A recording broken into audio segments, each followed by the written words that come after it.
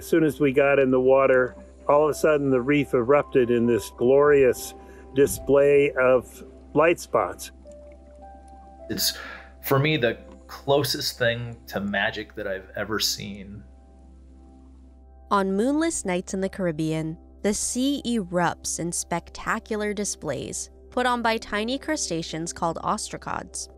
In other parts of the world, these creatures only produce light to scare off predators. But in the Caribbean, male ostracods spew glowing mucus to attract females. When I started the work, there were 2 known species that emitted light in the Caribbean. And now we have well over 100. That's just the tip of the iceberg. We can't keep up with descriptions because we're discovering so many so fast.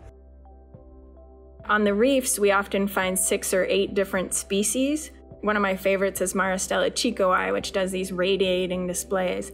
Then on the margin of the coral is this downward displaying species. The very top of the reef, you'll get these slow upward displays, and this other one we call a rocket. You look at a firefly, where the flash is, the firefly still is. In ostracods, the luminescence is in the past. You might see 3 or 4 or 5 or more pulses, and that's still not where the male is.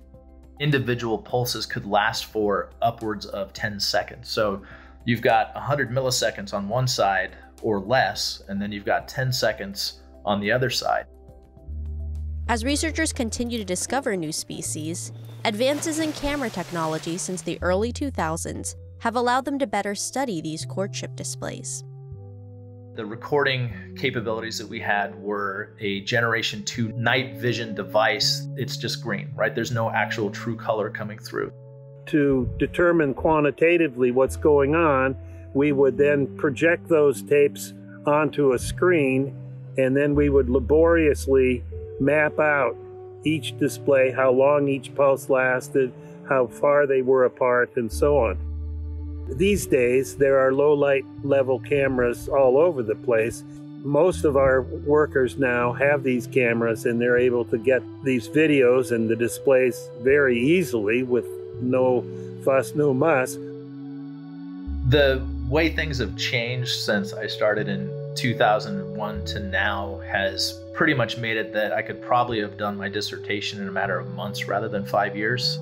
We got to work with Martin Dorn, where he created what's called the beam splitter, where we could actually record with infrared on one, and then right in the same field of view, it would split and we could look at the luminescence with an infrared filter on top of it. Being able to see ostracods and their bioluminescent signaling at the same time helps scientists determine just how many males are present during courtship displays. There's an incredible amount of competition and interactions that's going on in complete darkness that we don't even see until we could get the infrared, and especially when we got the infrared going in the field. Sometimes you can get upwards of 30 to 40 males swarming the displaying male.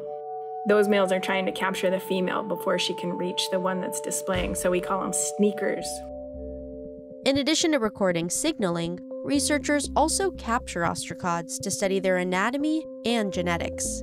This helps them classify species and understand their evolutionary history.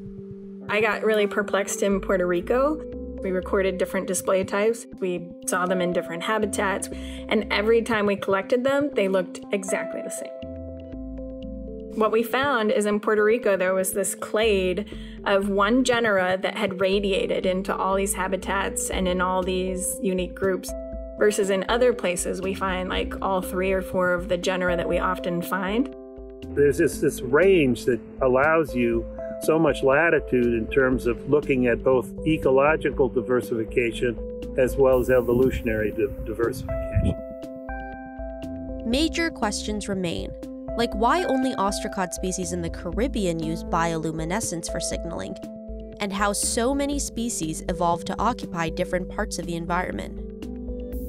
I want the world to know about them, right? And hopefully maybe that would help with conservation and an appreciation of the environments that we're at.